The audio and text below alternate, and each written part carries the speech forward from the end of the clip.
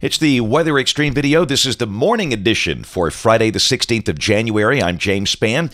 Hey, the sun is back today. How about that? We'll expect low 50s and we stay dry for the weekend. Next interesting system comes toward the end of next week.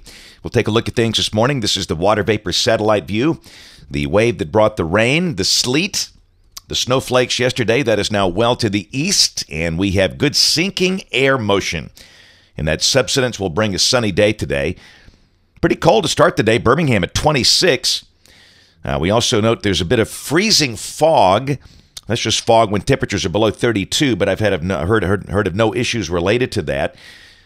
There is a bit of black ice over in Atlanta this morning. Looks like Hartsfield is showing 33, but apparently some parts of the city are below freezing. But no trouble around here. Just a nice day today, and really around the nation. Quiet coast to coast. Hardly any watches, warnings, or advisories, which is rather odd for the middle of January. Nationally, temperatures are moderating up north, and again, some folks in the upper Midwest will be above freezing for the first time this year today. This is the rain for the next 5 days, valid through Wednesday morning of next week. Basically nothing here. Our next chance of rain comes just beyond this period. Check modeling, the GFS, the Global Forecast System. This is the 06Z run, valid at noon today. Troughing off the Atlantic coast. Northwest flow aloft, dry air, and a sunny sky today. We'll expect a high in the low 50s in most spots. It'll feel pretty good. Tomorrow, we'll warm into the upper 50s with a bright sunny sky. We'll start the day around freezing, but again, a nice warm-up. Now, Sunday, a fairly strong upper trough rotates through here. And really, by midday Sunday, the axis is east of the state, but the air is dry, so there's no rain with this and just a few scattered clouds. And temperatures back off a little bit, but really not much. In fact, the new guidance is coming in with temperatures unchanged, suggesting upper 50s on Sunday, so we might need to bump the numbers up a little bit if that trend keeps up. But bottom line is, should be another nice day. Monday of next week, pretty much the same deal. The sky will be sunny, and again, we could see some low 60s on Monday. Tuesday, dry and pleasant. And Wednesday of next week, we're still rain-free. So it's a nice chance to dry out here and enjoy the sun. Now, this is Thursday, and you can see energy coming at us in the southern branch over Texas, and down below that, rain breaks out. Rain should be falling over much of Texas by midday Thursday. Now, we're dry on Thursday, but clouds will likely increase during the day. And some of that rain will likely arrive Thursday night. And this is Friday at noon.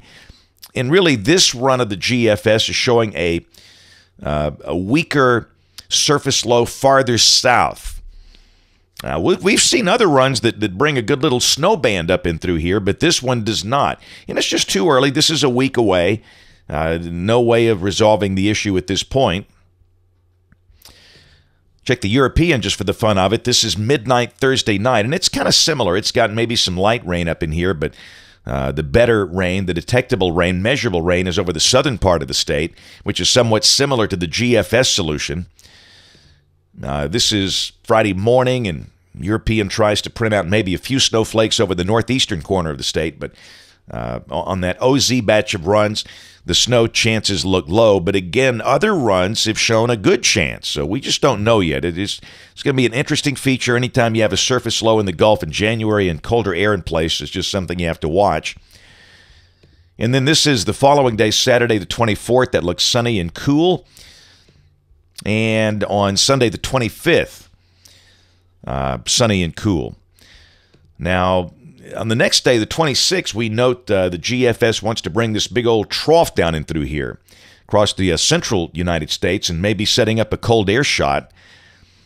And with the trough axis setting up in that position, sometimes that opens the doors for winter weather mischief. That's a European model at the same time. It's pretty similar. So getting some signs here that just maybe there could be a fairly decent cold pop toward the end of the month. Here's a look at the CPC temperature outlook, and it does have temperatures below average over much of the nation. This is January 23rd through the 29th.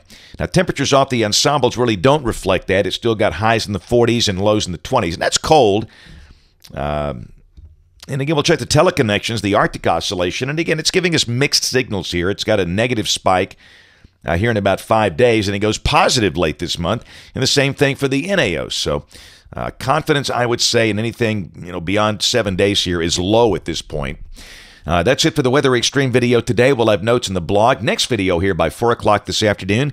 If you can't catch us this evening on the live stream of the television side, ABC 3340 News at 4, 5, 6, and 10. Thanks for watching. Have a great day, and God bless.